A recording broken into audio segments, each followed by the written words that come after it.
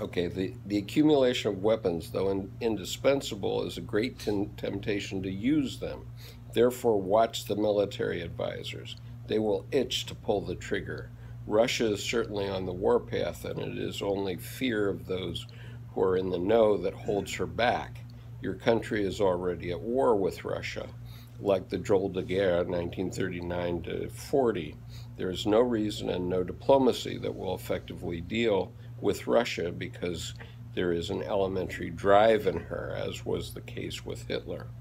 I see the main trouble not in Russia but in Europe, which has become a vital extension of the USA. The great question is whether the historically differentiated nations of Europe can be sufficiently welded together to form a unified bloc. Apart from military defensive measures, the organization of Europe forms the foremost and most difficult task of American policy. I think we can probably all agree that that's still a difficult task today and getting worse. Um, I should like to call your attention to my little book, Essays on Contemporary Events, where you will find some further contributions to the great problem of our time.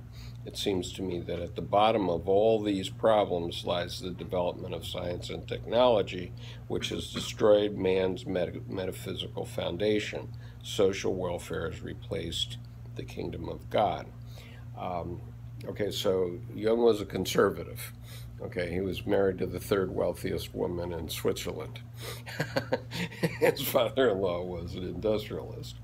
And so he was anathema about social welfare systems because he says there's no free lunch. Okay, if you and we all know this, of course, but also um, you'll hear how he's talking about the balance uh, and and what we see in our society now, in our economy, is we've got 20 families who control half of the wealth of the world.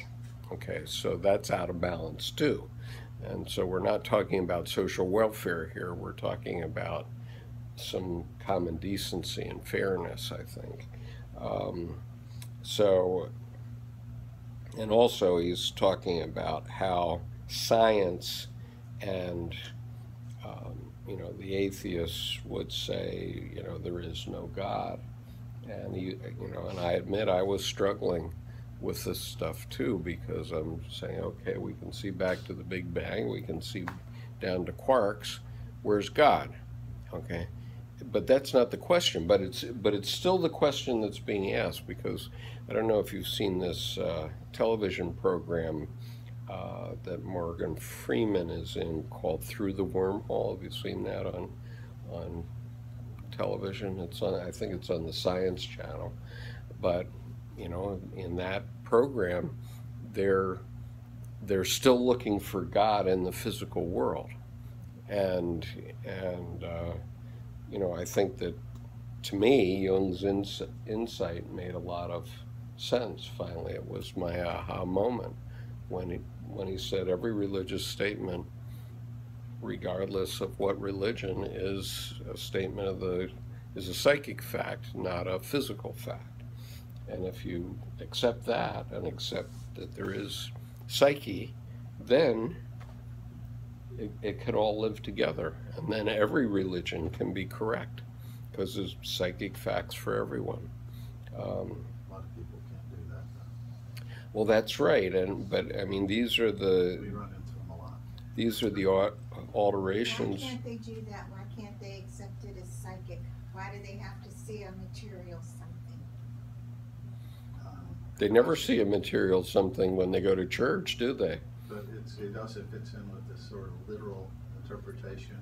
And God, I'm so surprised with all the interpretations they have, whether you're Catholic or you're a Baptist from this church or that church or a Methodist, they all have this God they talk about. But for example, we had a friend who referred to, she was Catholic. She said, well, they're all good, they're all good Christians, but we're just better. It's just it's like, Said some paths yeah, there you are truer. That's it. Some paths are truer. Yeah. So everything's acceptable, but some paths are actually true. But they can't see beyond their own dogmas and doctrines. Right. But that's what we have to do as a species. In the end, that's what we have to do. That's not really a religion per se. That's another materialist philosophy. Yeah. Yeah, I mean, in you a could way. say Protestantism is even give it- I a wouldn't even give materialist it- philosophy because they got rid of all the images. Yeah, it's just, You know, call it a religion. whitewash or a everything and get rid of philosophy. all the images. Actually, Right. to me, it's more like an opinion. Yeah. Well, It's which an is what organized what opinion. Islam did too, of course. I mean, you're not allowed to make. Not only are you not allowed to make a picture of God, of Allah, you're not allowed to make a picture of the Prophet, peace be upon him. And so, the only thing that you can do is write the name of God in 300 different ways. Do they have any kind of iconography at all? Or? No, No. no. You know, as a kid, I wanted to go to the Catholic Church because they had all that iconography, and I was an art guy. Right. I thought, this is great stuff. Why is there a church? Why do my parents' church have nothing on the walls? Yeah, well, I remember boring. when my family came back from Kodiak and I was 10 years old, my parents wanted to decide what church they were going to go to. And this is in central Michigan in a town called Paw Paw. And remember the Paw Paw Patch? Well, that's the town. And so, anyway, they decided to try out various churches. And so one week, my father, without noticing what the sign was in front of the church, and he had been Methodist and my mother was Lutheran, and then there was Missouri Synod Lutheran too. And my father hadn't noticed what church this was, so he let my mother and we kids out, and he said he parked the car, and he never came in. But we walk in, and we go, wow, this is really cool. Turned out it was the Catholic Church. All these great images. I was ready to go. Yeah. When my brother comes to visit me once a year to help me with things, he has a very terrible look on his face. And I kept trying to figure out why. Eventually he said, now he's a evangelical, some kind of born-again Christian. I don't ask. I don't want to know. Yeah. He thinks I should throw out, get rid of all of my historic temple Buddhas Oh, yeah. because they're, well, against God. Yeah. Some people will never because they don't want to. Yeah. I don't know why. I honestly don't. I It don't makes know. Well- them feel better because they think they're right. They See, certainly think they're he's right. right Yeah. and I'm wrong because I have, Well, these are issues that Dr. Jung got into in great depth, okay? But we're certainly far from that at this point. Well, I've only got so much energy to devote to it anyway. So. Yeah, but maybe a year from now I'll start talking about psychology and religion, but I don't really want to get into it except in general terms. But the point that he was making, though, about we've broken the metaphysical foundation, that there was a foundation that was based on religion, and people went and did things because God, some metaphysical thing, urged them to do it, and now we don't have it. The only thing we have is the almighty dollar and materialism and so on. And he believed that the churches had really missed the boat in terms of trying to put a metaphysical foundation under what modern life has become, because we need that, and it's a part of our psyche in some way. I mean, I don't go to church. He didn't go to church after he was 11, as a matter of fact, but and his father was a minister. there's so much resistance to that, and it's really, like you said, it's healthy, but just the science establishment itself would try to shut that down. I mean, it's just, it's so.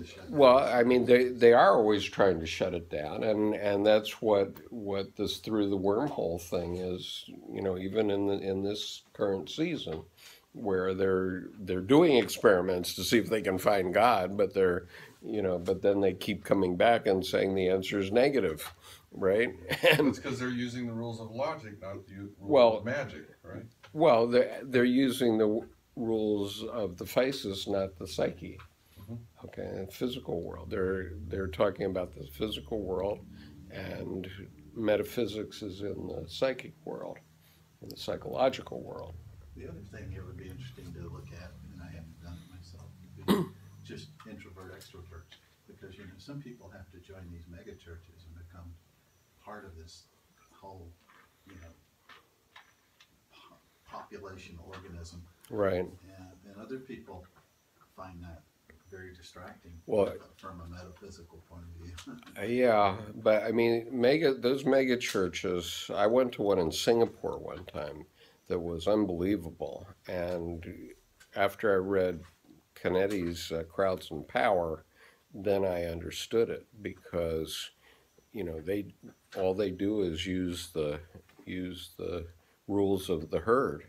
And they get you waving your arms back and forth, and everybody's waving their arms back and forth, and so pretty soon you just get into this hypnosis, and I felt myself getting sucked into this thing. I said, "Holy cow! I can't believe this." Is that an archetype, the herd? Is there a specific archetype? Well, yeah, I mean, I don't know if it's an archetype per se, or it's, Jung's statement was, bring me a room full of 100 intelligent men, and I'll just show you one, fathead, is basically what he said, I think. Because whenever human beings gather together, we tend to start going along with one another, and if we don't agree, we make some sort of an adjustment, even if it's an unconscious adjustment. And so, we don't want to rock the boat.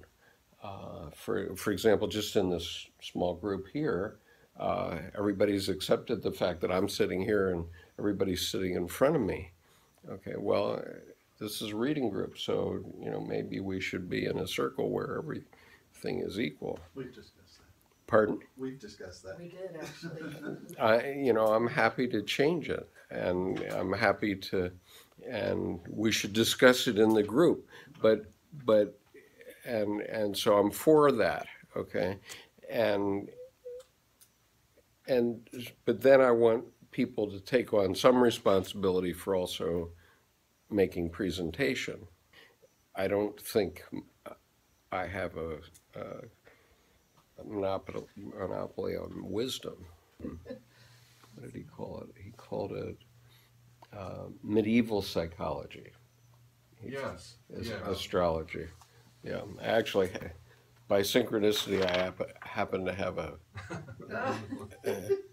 letter. Should I read it to you? Sure. Yeah.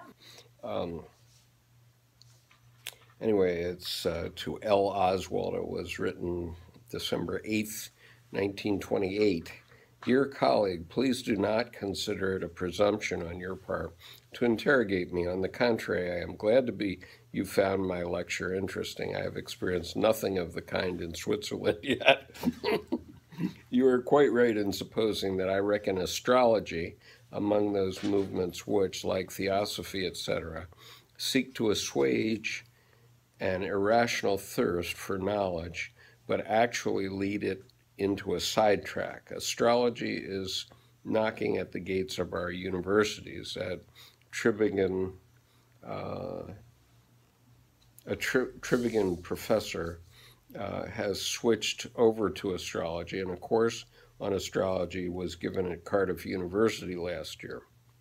Astrology is not mere superstition, but contains some psychological facts, like theosophy, which are of considerable importance. Astrology has actually nothing to do with the stars, but is the 5,000-year-old psychology of antiquity and the Middle Ages. Unfortunately, I cannot explain or prove this to you in a letter.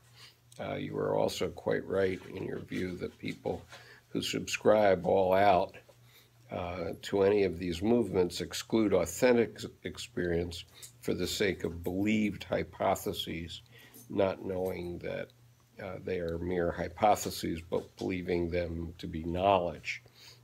But in all these dubious fields, there is at least something that is worth knowing, and that our present-day rationalism has cast aside rather too hastily. This something is projected psychology. So this something is projected psychology, which is, projection is one of the fundamental ideas of Jungian thought, and so it's like Tarot, which Tarot is also based on synchronicity and projection, and it works because I believe that everybody is affected by a Tarot reading, right? It's not just one person, and so you could do a reading for the class and just see what happens. I guess I'm going to leave the rest of this aside. I mean, but one of the big things he says is it's much better to know, therefore, that life on this earth is balanced between an equal amount of pleasure and misery, even when it is at its best, and that real progress is only the psychological adaptation to the various forms of individual misery. Misery is relative. When many people possess 2 cars, the man with only 1 car is a proletarian deprived of the goods of this world, and therefore entitled to overthrow the social order. Germany was not in possession of world supremacy, therefore she was a have-not. We all think in terms of social welfare. This is the big mistake, because the more you economize on the vulgar forms of misery, the more you are ensnared by new, unexpected, complicated, intricate, incomprehensible variants of unhappiness such as you have never dreamt of before. Think of the almost uncanny increase of divorces and neuroses, for example. And I must say I prefer a modest poverty to any tangible discomfort. For instance, no bathroom, no electricity, no car, etc., to those pests. The bit of social progress attained by Nazi Germany and Russia is compensated for by police terror, a new and very considerable item on the list of miseries, but an inevitable consequence of social welfare. Why not spiritual welfare? There is no government on earth bothering about it. Yet spiritual adjustment is the problem. Yesterday, my wife insists that we go to Fresh Foods, which we never do, to buy ginger oil to put on my knee. And I said, okay. And so she gets it, and as we're walking out, she says, well, this is Outlander medicine. But it's women's medicine that had come up through centuries, and it works. I mean, it makes my knee feel better, and so I'm not arguing. And astrology and things like that don't continue on if they aren't useful to people, right? They get drops if they're not helping. Unless it's a snake oil salesman. Right. But that wasn't the letter I wanted to read. I'll be happy to give this to you if you want, or to you, either one. But I just brought this to read because there's another letter here, which just as an example, and I'll let you go after this, of Dr. Jung being a curmudgeon. and he was constantly under attack through his lifetime. Every time he wrote something, somebody was angry with him until everybody was angry with him. You know, he just hung out in Mulligan and said, well, I just have to write what I think and, you know, let everybody work it out after I'm gone, you know. It's not my problem after that. But here he's writing to somebody who's somehow criticized him, and he says, Dear Dr. Gilbert, this is in January 1929, please be kind to your fellow beings. Don't think that they are all damned fools, even if they say excitingly foolish things, even if they are the most inconsistent idiots. Allow for one grain of wisdom in all their foolishness. Can't you conceive of a physicist that thinks and speaks of atoms, yet is convinced that those are merely his own abstractions? That would be my case. I have not the faintest idea what the psyche is in itself, yet when I come to think and speak of it, I must speak of my abstractions, concepts, views, figures, knowing that they are not specific illusions. That is what I call non-concretization. And know that I am by no means the first and only man who speaks of anima, etc. Science is the art of creating suitable illusions which the fool believes or argues against, but the wise man enjoys their beauty or their ingenuity without being blind to the fact that they are human veils and curtains concealing the abysmal darkness of the unknowable. Don't you see that it is life too to paint the world with divine colors? You never will know more than you can know, and if you proudly refuse to go by the available knowledge, or whatever you like to call it, you are bound to produce a better theory or truth, and if you should not succeed in doing so, you are left on the bank high and dry, and life runs away from you. You deny the living and creative God in man, and you will be like the wandering Jew. All things are as if they were. Real things are effects of something unknown. The same is true of anima, ego, etc. And moreover, there are no real things that are not relatively real. We have no idea of absolute reality because reality is always something observed, and so on. I am sure all this stuff gets your goat, and that's not the point. The point is that if you create a better theory, then I shall cock my ears. Cordially yours, CG. Brilliant. Yeah, it is brilliant.